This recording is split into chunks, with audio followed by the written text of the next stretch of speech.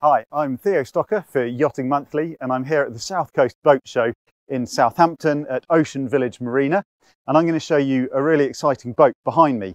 It's exciting for a couple of reasons. Firstly, it's made in Britain. There aren't that many British boat builders around anymore. It's a 32-footer, which is relatively small for the new boat market these days, and it's a bilge keeler, which used to be really popular, and there is clearly demand in the market for them, but they haven't been built for a while, and this one is a bilge keeler. So I'm really excited to have a look, show you around, and we'll see what it's all about.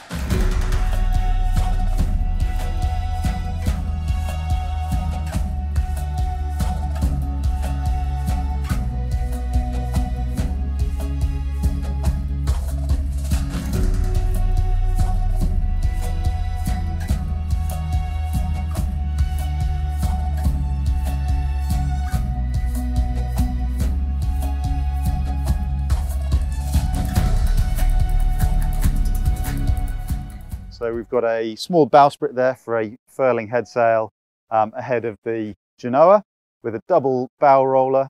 You can see we've got a hull chine coming to quite full bow sections forwards. The knuckle of the boat's just resting out of the water there, which is quite a modern design feature, nice fast hull shape. The hull chine disappears there just by this window, and then we've got 3 hull windows down the side. And it's not a deck saloon, but you have got these large saloon windows that give it the look a little bit of a deck saloon. And then coming aft, you can see we've got a fixed windscreen around the cockpit. You've got a main sheet that sheets to a traveller on the deck there. Another hull window at the stern here. And then we come round, and rather than an open transom, you can see that we've got a semi-closed transom. And the opening at the moment, there's going to be a bathing platform that folds down. But that's not full width, that's just central, and that encloses a really deep, secure cockpit. Hull shape is reasonably conservative. There's a little bit of a chine at the aft end here. Let's come around this side. It's a single rudder, and as I said, this boat's actually got bilge keels, although a fin keel is an option as well. Well, we're here in the cockpit of the GT325, and the first thing that strikes you is you've got a large single wheel. Lots of boats these days have gone for open sterns, open cockpits, and twin wheels pushed right out to the side. This boat is designed to be a really safe, secure coastal cruising boat. So they've gone for a secure cockpit with a large single wheel on a Jeffer steering system in the middle of the boat, seats all around it, and with the closed transom here, you've actually got a really secure cockpit that's not huge, so you're going to feel really safe in it, even when it's pretty rough. And there's space probably for sort of 4, maybe 5 people to sit comfortably underway. Not in at the moment is a rest that goes across here to give you a perch to sit on when you're helming. Otherwise, you can sit down in the cockpit and I can still see forwards, or you can sit up on the coaming for a better view forwards. And I can sit here really comfortably and reach the wheel without having to strain. And then I've got main sheet winch and Genoa winch right to hand. I've got a chart plotter on the pedestal, compass, radio, throttle controls, and a nice little touch. You've even got the buttons for the navigation lights. So if you're sailing solo and it's coming towards dusk, you can just turn the navigation lights on without having to leave the helm and go down below. It's really nice. Under my feet here, we've got access to the cockpit locker. So we've got a good big cockpit locker here, and that's hull depth and goes all the way outboard as well. And then aft of the wheel, you've got another small one here, and that's going to have a little bin in it so that it's just ready access stuff. They don't have to reach all the way down. It's worth saying that this boat is absolutely brand spanking new. It's not long out of the molds. This is the first time it's been shown at any boat show anywhere, so we're really lucky to get to have a look. There's a few little finishing touches still need to be done on it, but we're really lucky to be able to see it so soon. Let's have a look at the forward end of the cockpit. At the forward end of the cockpit, you've got a low step before you go down below, so that keeps water out from sloshing forwards if you get any water on deck. And then you've got all lines led aft on either side through 2 tunnels, halyards, tails, reefing lines, all of that stuff furling lines as well coming aft. And they come back to these Anderson winches, Anderson 34 self-tailing winches, all Anderson in the cockpit, and the rest of the deck gear is Lumar. You've also got some instrument repeaters on either side, so you can see those as well as what is on the pedestal at the wheel. And this really neat little fixed windscreen, which you might recognise from sort of Baltic cruisers. But that just gives you a little bit more shelter, and then there'll be a fold down spray hood that attaches to that. It's also worth pointing out, this is the slot here for the support, the helm seat support. And then we've also got these really nice little G&T seats, as they're dubbed, optional extras to come and sit here. You can sit in the push bit and enjoy your drink at sundowners, or it's a really nice place to sit while you're going along as well. Right, let's go forwards out of the cockpit. You've got these slightly lowered coamings here with some grip moulding just on top, and then out onto these wide side decks aft, thanks to the reasonably wide stern. And then this boat's got synthetic teak decks. GRP grip moulding is standard, but the decks are pretty unobstructed. You have to duck slightly under the shrouds, and then you come forwards or onto the foredeck. You can see here we've got these lovely big windows which are toughened safety glass, and then you've got a moulding here for a self-tacking jib track, although this boat is fitted with the Genoa cars for the Genoa rather than the self-tacking jib. And then you can see lines are all led aft through these tunnels on the deck. We've got a traveller main that goes the full width of the coach roof, and then the main sheet attaches to about just after halfway aft along the boom. And then the foredeck, you've got quite a nice large area on the coach roof, so enough areas to put some cushions down and enjoy the sunshine, and loads of opening hatches.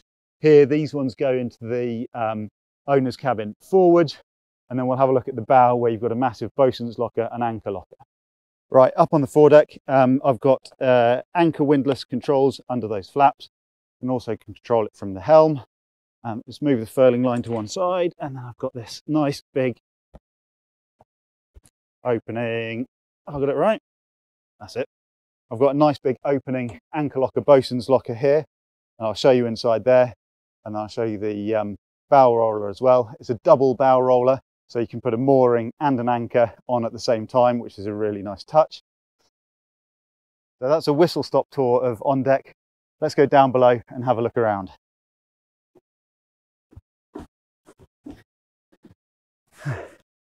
Down below, you are welcomed into a really welcoming, solid, homely feeling saloon that also feels really seaworthy, practical and sensible. On first impressions, I'm really impressed with it. Reasonably steep steps in that the companionway hatch is quite short, but then you have to remind yourself that this is a 32-footer. I found myself forgetting because she feels like a bigger boat. Let's have a quick look at the layout. We've got an aft cabin in there on starboard side. You've got a good big generous heads there. You've got a C-shaped galley that is enormous for this size boat. You've got a really good big saloon with a double leaf table that comes up. And then forward, we've got an owner's cabin with a large double berth in it there. We've got hull windows on either side. We've got these really large coach roof windows that make it feel a bit more like a deck saloon. I've got an opening hatch here for ventilation, and I've got two sort of almost forwards facing windows at the forward end of the saloon. And then there are not one but two hull windows in the aft cabin, one in the transom and one outboard. You've also got hull windows in the forward cabin. This boat is finished in oak, which gives it a really nice contemporary, but also quite sort of traditional feel. There's going to be a vertical handhold here for coming down the companionway, which will be really nice. But then you've got a good solid handhold here, and then all the way along the outboard, just along the deck edge here, you've got a really good structural hold there that's sort of quite discreet as well. Under the companionway steps,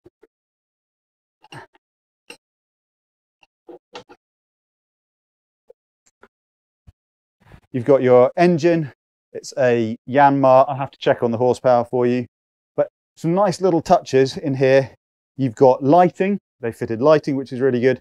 You've also got forced ventilation, so there's a fan that blows air out of the engine compartment and sucks air in, and cleverly the air is sucked in from the hanging locker, your wet locker in the heads compartment, so the air is always pulled through that locker, making sure that any waterproofs or anything that's a bit damp in there gets dried out every time that the engine's running, which is just genius. So coming into the galley, I'm fully enclosed here, so there's absolutely no problem with bracing, and I've got loads of stowage. These are all lockers, handles still to be added. These ones bottom opening. I've got a massive dry pantry in here. I've got a front opening fridge here aft, and importantly that's on the forward and aft axis rather than sideways, so if I'm heeling over and I open the door, nothing's going to fall out. I've got a 3-burner fully gimbaled oven.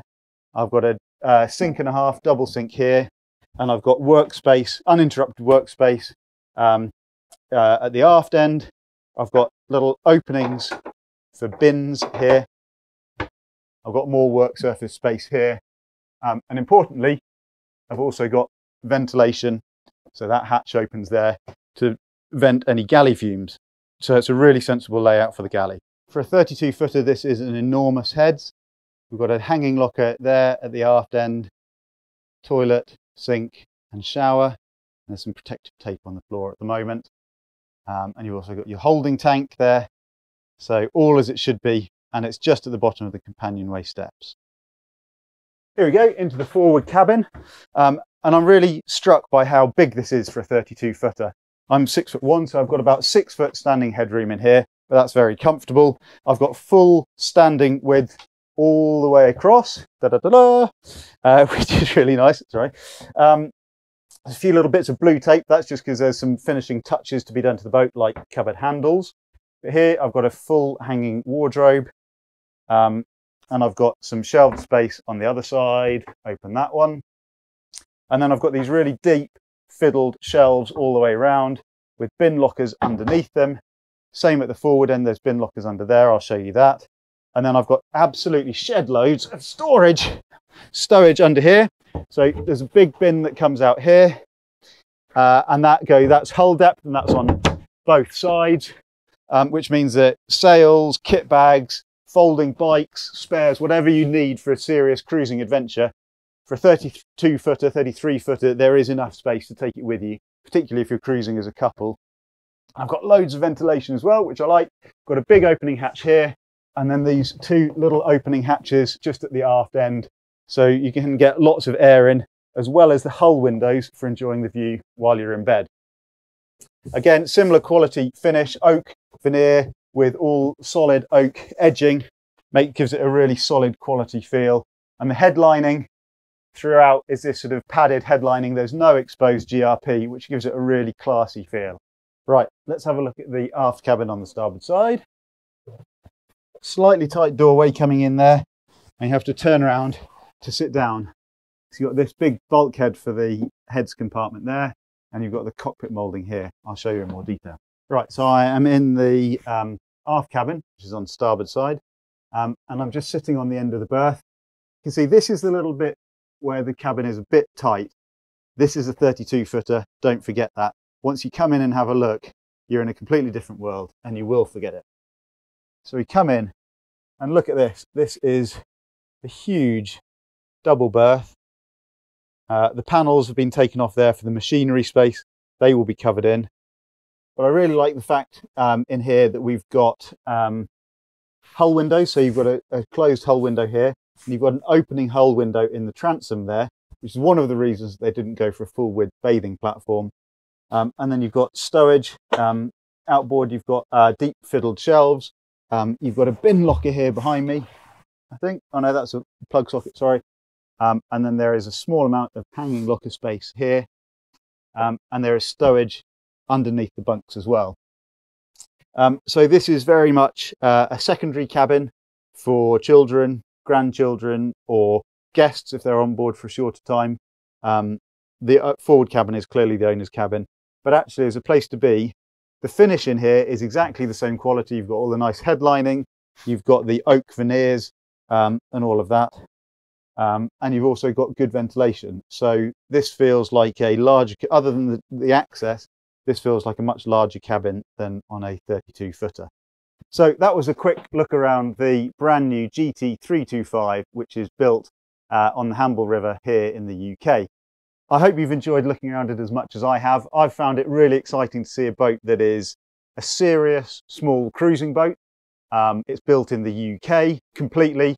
So a few stats and numbers. Length overall 9.97 meters. So she comes in at just under 33 feet, and almost all of that, 29 foot 6 inches, is waterline length as well. So she promises to have pretty good performance. She's a bilge keeler as standard, although a fin keel is an option, which is really exciting to see. There aren't that many bilge keelers on the market today.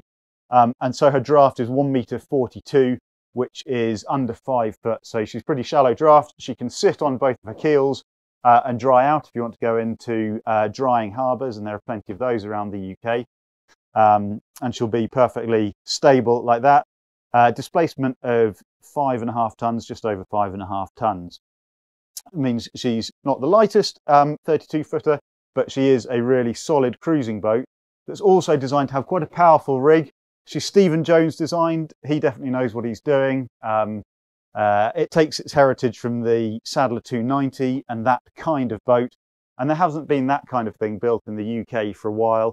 There is definitely a market, because the second-hand market for this type of boat is really strong. Construction-wise, this boat is built in vinyl ester resin. Certainly the hull is, and that's vacuum infusion to keep it really stiff and light. And then you've got the engineered hull matrix that is part of the hull moulding that takes the bilge keels.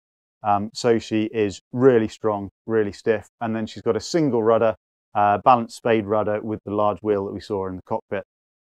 In terms of price, she comes in at about £230,000–240,000, excluding VAT, for the sail away price, including sales and all of your sort of basic specs. Clearly you can add some other tick box options on top of that. But that's not a silly price given where the market is today. And I think she feels like a cracking boat. It feels like a much bigger boat built to a very high spec. Inside, think, I don't know, maybe on the second-hand market, Southerly 32s, but also Sirius in Germany, Hallberg Rassy in Sweden. You're thinking that kind of level of finish. But she's built here in the UK, and uniquely she has bilge keels. And I think that makes her a really exciting boat.